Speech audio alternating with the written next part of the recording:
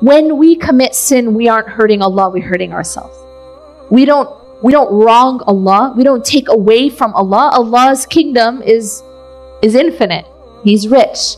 But we hurt ourselves. You know, it's like if you drink poison, are you hurting yourself or the doctor? If you refuse to take your medicine, are you hurting yourself or the doctor? Yourself, right? So realize that Allah subhanahu wa ta'ala isn't the one who we're wronging, it's ourselves that we're wronging when we sin. So Allah says, قُلْ يَا عِبَادِي, O my slave, who have wronged, who have transgressed against their own selves, لَا تَقْنَطُوا مِنْ رَحْمَةِ اللَّهِ. Don't despair of the mercy of Allah. Allah is telling us not to despair, but many of us, we despair because we have the wrong concept of ourselves and the wrong concept of Allah.